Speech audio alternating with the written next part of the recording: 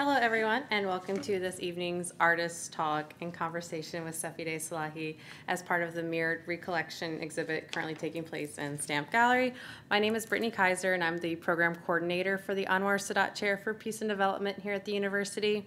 The Sadat Chair hosts a number of events on campus, including the Sadat Lecture for Peace, Sadat Forums, as well as the annual Sadat Art for Peace competition, for which we partner with the Department of Art. The Sadat Chair is proud to co-sponsor both of the artist talks that are associated with the Mirrored Recollection exhibit. And now some information on this evening's featured artist, Sepideh Salehi. A multidisciplinary artist born in Tehran, Sepideh left Iran to attend Accademia dei Belle Arti in Florence, Italy, where she received her MFA in Visual Art and Multimedia. Sepideh works in various media and utilizes different processes ranging from painting and drawing to printmaking, video art, and painting in motion.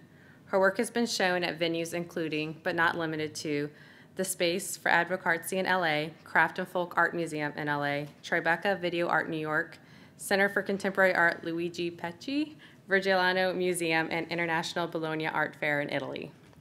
By incorporating aspects of storytelling and letter writing, Sepideh recollects the experiences she had growing up in post-1979 Iran.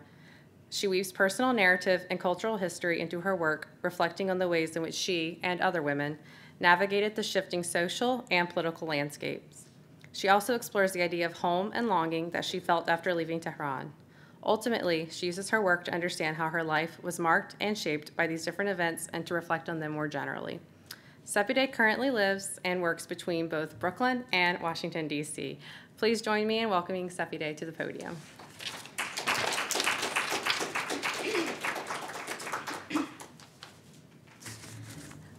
Hello, everyone. Thank you, everyone, for joining us. It's an honor for me tonight being here. And first, I wanted to thank you, Alison Singer, Alison Singer, for the amazing exhibition that you created and your work. It was very great working with you. It was a great experience. You're passionate and very professional in your work. And I'd like to thank University of Maryland and the Stamp Gallery, and also many thanks to the Anwar Sadat Chair for Peace. I'm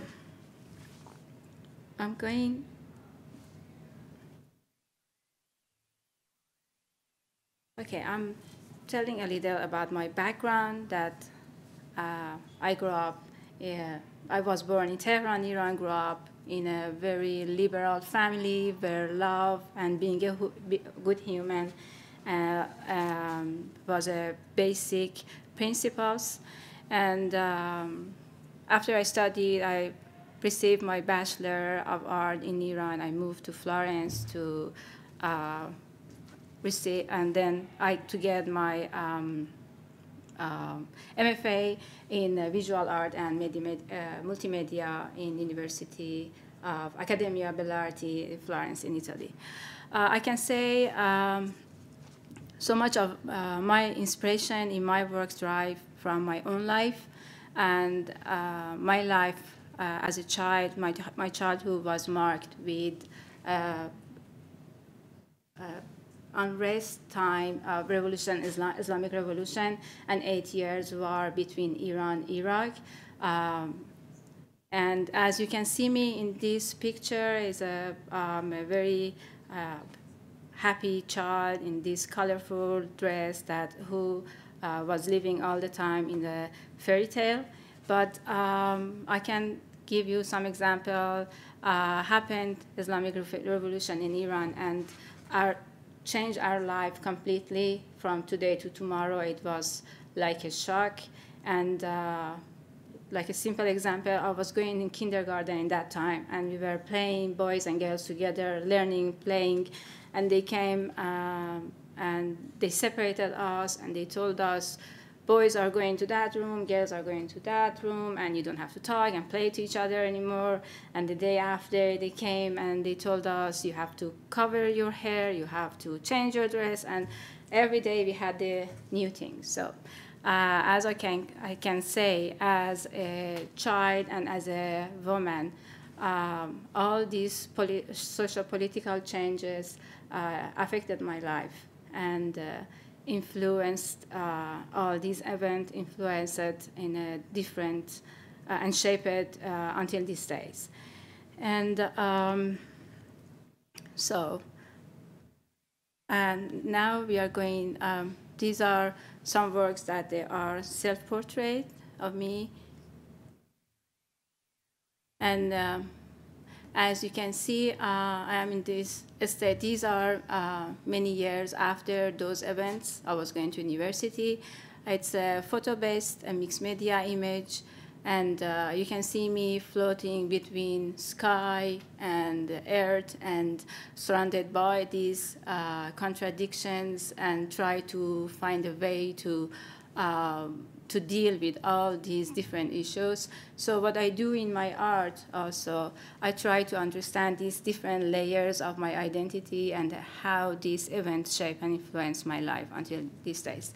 And eventually, when I left Iran, I had the experience of separation from my family, and that took me to the sense of belonging and uprooting after that.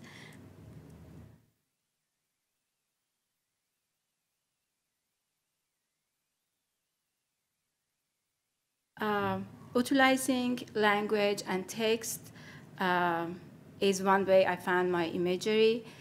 For making these works, I make Persian calligraphy, and practically I select a word, I choose a word, and then I write it down, the word, over and over in a very repetitive and meditative way. And in these kind of works, there is always the slippage between, you can see the language as a pure form or as a pure line, or you can see the language as something carries meaning with it. That meaning it's very, sometimes very literal and very readable. And these works there are from my series that titled War and Peace, and there are my memories from the time of the revolution and Islamic Revolution and war, and they are in a series and in the way of storytelling. This work is is about the time of the war, and there is the word Gisha, that was the name of the street. The one of the street, that it was a birthday party bombing, that was kids' birthday party bombing, and that hearing that, it was in Tehran also, hearing that as a child affected me strongly. And this is the last work from this series, and titled Peace or Soul in Farsi, and practically symbolize the end of the war, this work. And I always, the technique, the style is the same, writing and repeating. As you can see in this work, there is always writing and repeating. And in this writing and repeating comings, these are not beautiful memories, but these writing and repeat is a styles coming from my happy memory, witnessing my parents when they were on the phone, talking on the phone. There were always a piece of paper and pen there that they were talking on the phone and writing, and in a very meditative manner. And this is the school series that I'm going to show you. As a child in Iran, after the revolution happened, I witnessed a lot of changes. And you no longer allowed to do some very simplest things. And for example, also in the school, it was very hard, and our daily life also in the school. For example, in the school, we should cover, yes, our hair, and we should cover our chin, that I don't know why we should cover our chin. And this is the word chin, that is chune band I used in Farsi. And we couldn't wear the colorful socks. We couldn't paint our nails, and we couldn't use Walkman. This is the word Walkman. I repeated over and over.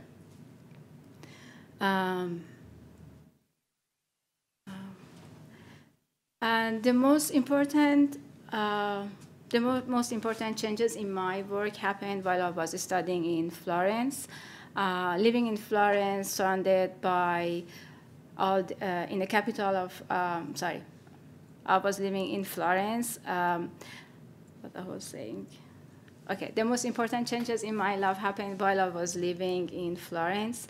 And Florence, the capital of Renaissance, and surrounded by all the culture and the beauty of art and the sculpture, made me think and led me reflect more in my work, in my art, and made me nostalgic about my family, my culture, and all the belongings that I had left in Iran, and made me want to work with the subjects that are related to my country. And one of those subjects that I began to work is veil or the chador in Farsi. That is a black fabric that the women, they have to cover themselves, their hair or body. And this is the one video. And in subject of the veil, I used the subject of veil, and I experimented in different ways and different material and different medium. This is one video that I'm going to show you, titled Chador.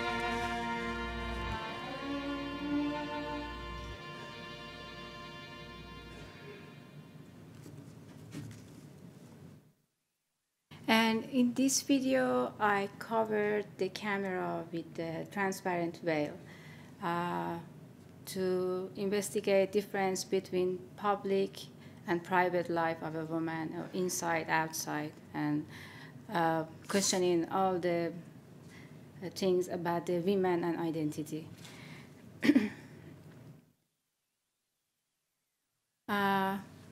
These are series of works that, they are not series, but they are, looks like each other, same concept. The first work is Diario, or diary, diario in Italian, diary. And this works is, for making this work, I was not only use the black fabric from a veil, but also I use a Japanese paper and also household material like cheesecloth and baking sheets.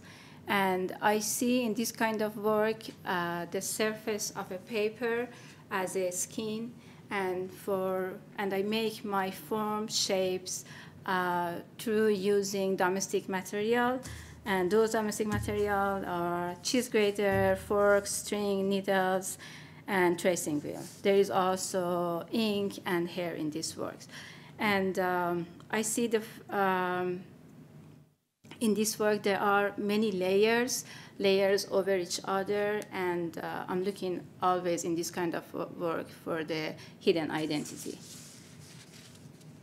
And this work also is, the name is Diario, but is a Diario Nero, it's a black diary, and it made all with the black fabric of the veil, and is the same concept about the layering and concept of the identity and body of women. And this work that there is also in the Mirror Recollection shows right now, and black fabric you can see also here. In this work, I investigate the relationship between men and women. Now I'm going to my memory series. For creating these, okay, I'm going back here.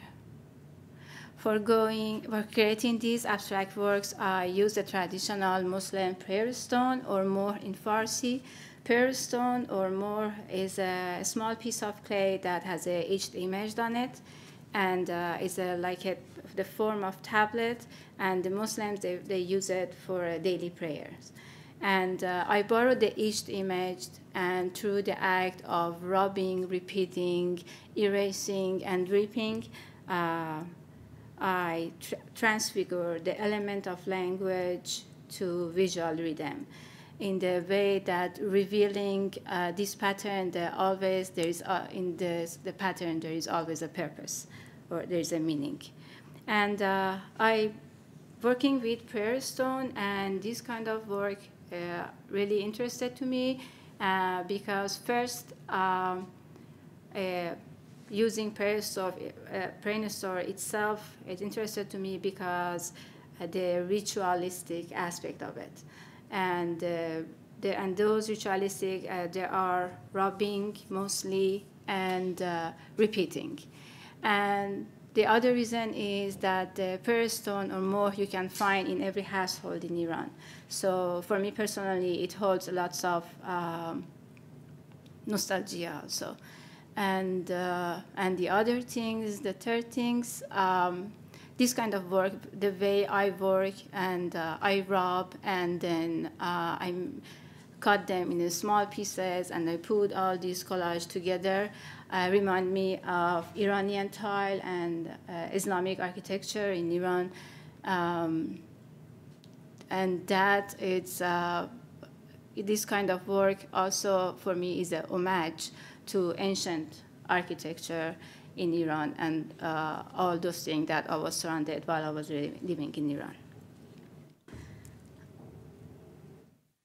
This is also memories one, the same technique, using more portrait. So. And here, this series called Memories 2. I started this technique robbing and using prayer stone in 2006, and I continued through the years the same technique. And in my memories too, this time I decided to look at outside event and as a way to inspire me. And these works are my response to the violent event that happened in summer of 2009 in Tehran, in Iran. And during, I can say about that event in 2009, during the contested Iranian elections that brought large-scale protest and violent confrontation to the city street in Iran.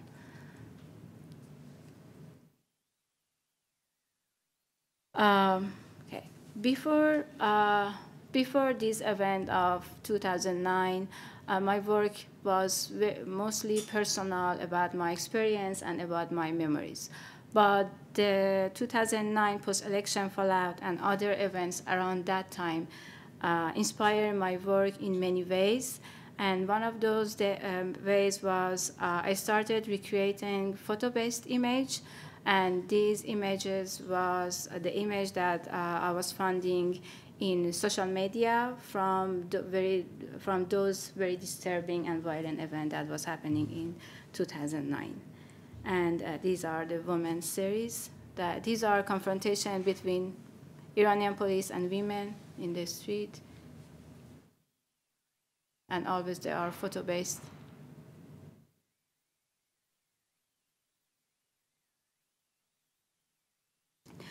And to investigate this subject, I retired my former style of letter writing and replaced it with photo-based imagery. And here's a stop is not a stop motion. It's an animation that I made and I recreated from an event that occurred during those days in Iran.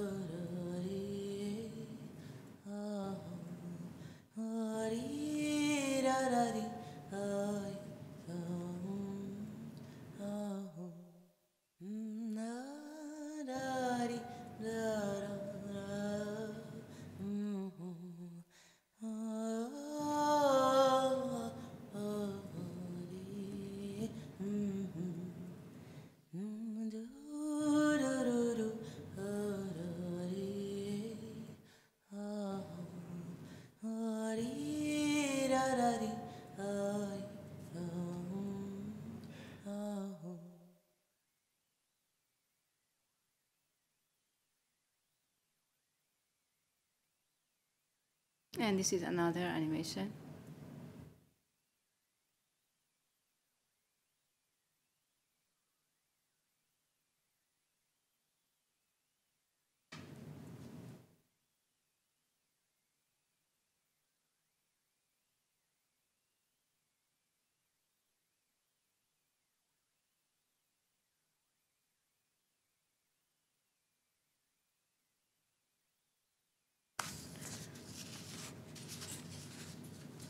And these animations, in this animation, the story based on archival video recording from social media posting in Iran. And I developed my personal style through fusion between the fixity of painting and dynamism of video.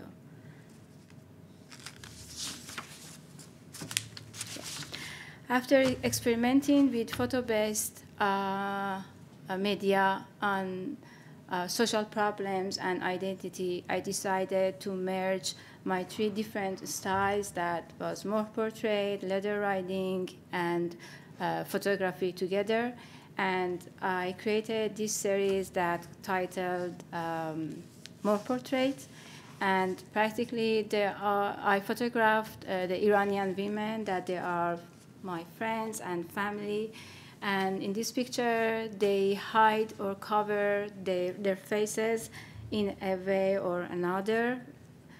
And what I do in this collection, I explore the relationship between inner female and outside world in the form of critique of the way in which women are presented in a society.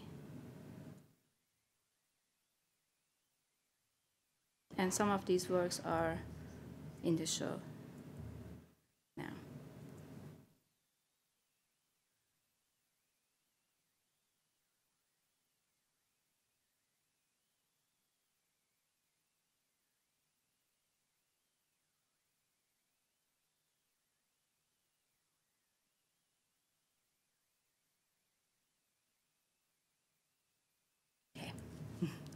When I first started as an artist, my work was very autobiographical and deeply personal, but the event of 2009 and my exposure to other artists helped me to think more in a collective manner, and this has a huge impact in my work.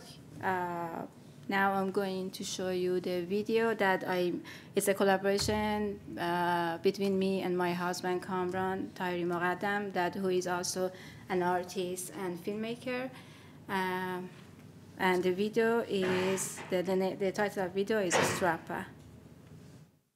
It means to reap or tearing.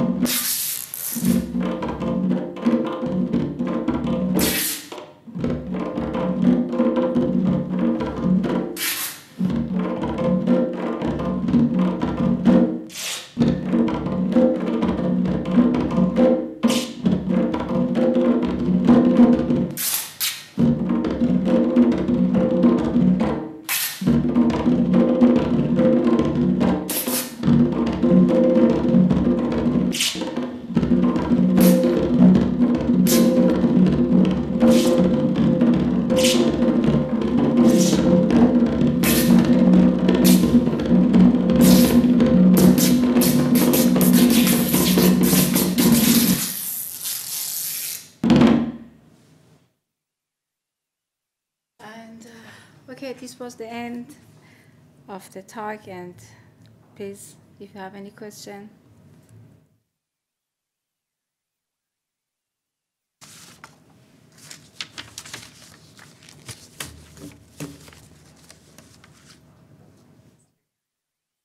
I was actually just wondering, in the video for Strappa, is there any importance to the use of color in terms of the men wearing white and the women wearing black? No, it's not intentional. Is more Yeah. And then I had another question. Can you go all the way back up to the original early portraits that you did? The works Yeah. here. So we had kind of talked about those a little bit. Yeah. In your studio, in terms of, I think, the mustaches. Yes. Do you want to speak at all to just sort of the playful element or what you were thinking of? Yes, because it's a dreamy work, as also you said. And with me, surrounded by all these different things, and mustache, yes, is the symbol of the man, that they rules everything. That was one of the things. And they are also prayer stones, and this is me wearing the veil, and to understand what's happening around me, and yeah, that's all. Yeah, and I enjoyed making these works. They are playful.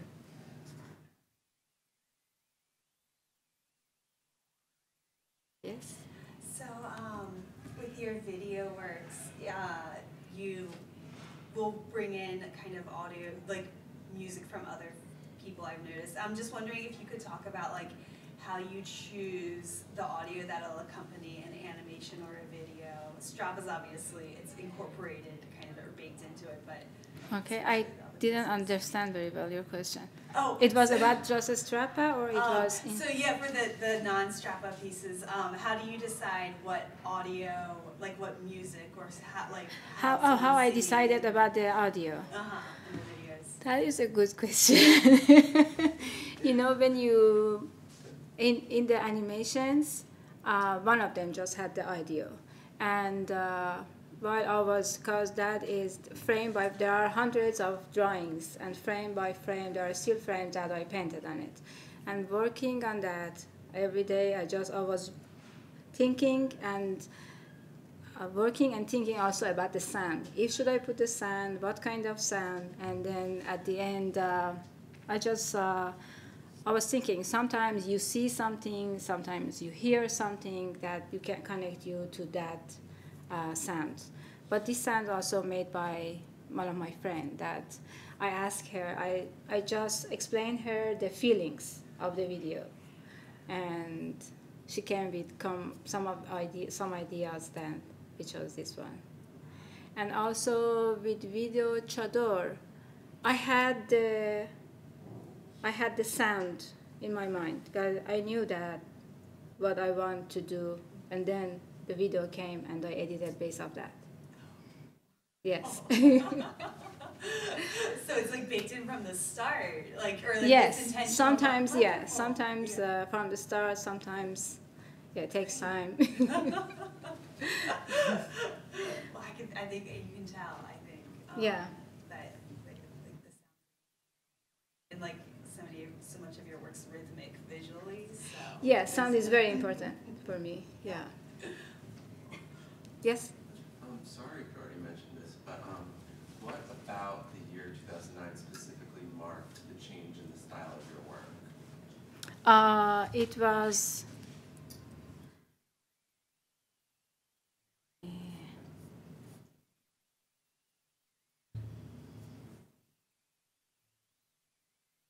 This works, and that was a time I was in United States, and these events was happening in Iran, and I couldn't travel in Iran, and I was seeing all these images on social media, and they were all real events with real people in it. So it was also that feeling that I wanted to do something you know. And I was thinking, as an artist, I can use this image and work on it, and also put my interpretation on it. And first, I worked on just photos, pictures, and then I found videos. So I was thinking, with video, is it still easier to work? It was lots of work, but I was thinking, is it still easier to show videos in different places? You can put it online, and it's easier to. And I wanted the minimum things that I could do to share these events that's happening. And then I was thinking the video is the best. I don't know if I answered your question or not. I'm just kind of thinking, like, what sort of, like, specific events are you, like, referencing? Because I talked about the events. I don't want to say something wrong, but it happened in 2009, the election, Iranian election. And then that was aftermath of the election. And it was lots of violent things happened, and lots of protests and confrontation, violent confrontation in the street. Lots of people died or in the prison, or yes. And was this the first one? These are, yeah, also I was work in series, and these are a couple of this image that I selected. These are confrontation between police and Iranian women. And the videos, especially this one, the yellow door, this is the real story that happened that during those events after election.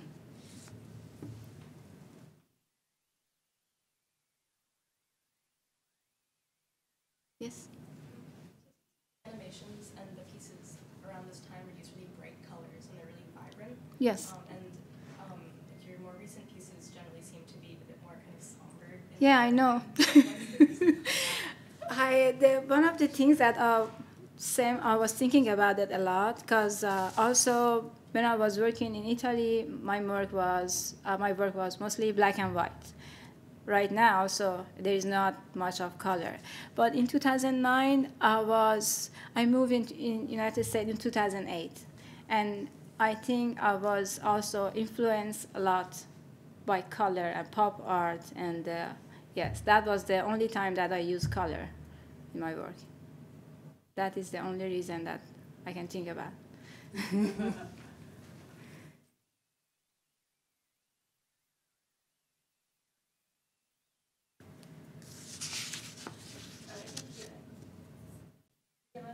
Yes. Do any of the, like, modern, like, feminist or Me Too movements, like, anything like that, do they have an influence on your work today? There are many of them, but not also specific. The first one was Louise Bourgeois, and then Shirin Neshat, you know Shirin Neshat, and Eva Hess, Nancy Spero, yes.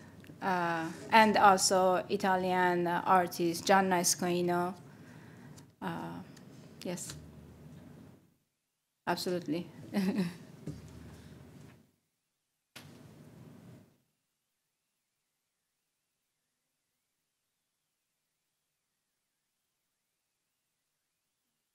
Well, thank you all for coming, and I hope that you all can find your way home on a cold night. Yes, thank you. Thank you.